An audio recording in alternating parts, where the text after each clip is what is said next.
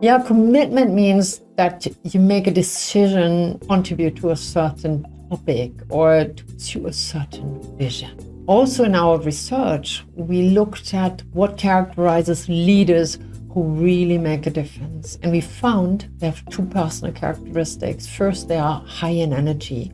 They pursue something that is really meaningful to them and where they say, hey, I will not easily give up because I have skin in the game. And second, they have the characteristic of high focus.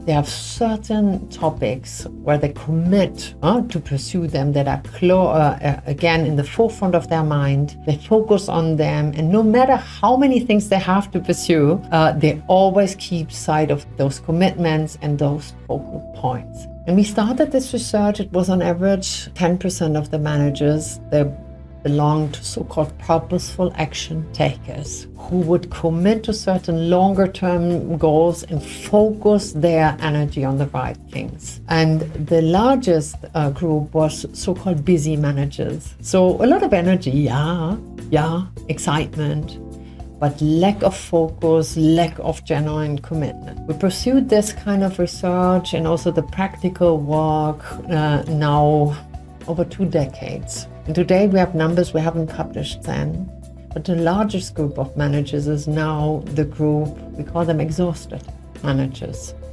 Lack of both, not only focus, but also energy at the moment here. And that means that's 45% of the managers here. And this group tends to adopt two kind of patterns, either laissez-faire or authoritarian leadership. Both are not productive. We need energy, we need focus, and as leaders, I encourage you really to consciously commit to certain selected activities and protect your energy so that you can really pursue those and be a purposeful action taker.